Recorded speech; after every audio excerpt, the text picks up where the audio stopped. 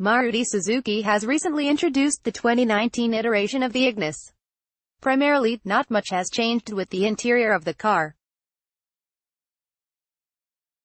And, similar is the case with the vehicle's exterior except for very minor changes.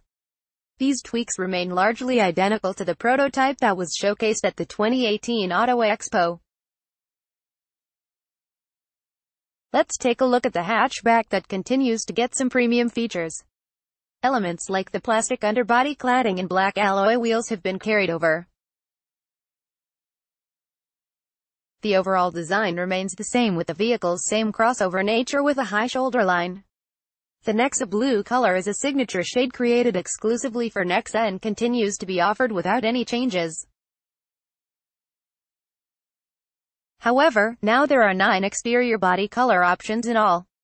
What's more, the tinsel blue and uptown red colors can be had with a roof and midnight black. In fact, customers opting for the tinsel blue body color can also get the roof done in Arctic white. As you can clearly see, the car still carries its tall boy stance. In fact, it now gets new roof rails which accentuate its sporty avatar.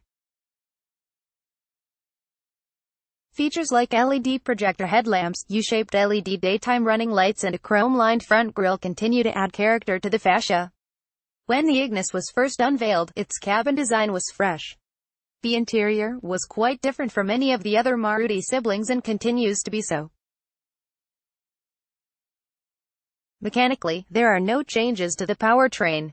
The Bezel model was discontinued earlier due to the model's low demand and upcoming BSV emission norms. It is only the 1.2-liter 4-cylinder petrol engine on offer that pumps out 82 bhp and 113 Nm of torque. Gearbox options include a 5-speed manual transmission and an AMT. Airbags, ABS and EBD were on offer as standard features earlier too. But Maruti Suzuki now offers a seatbelt alert system.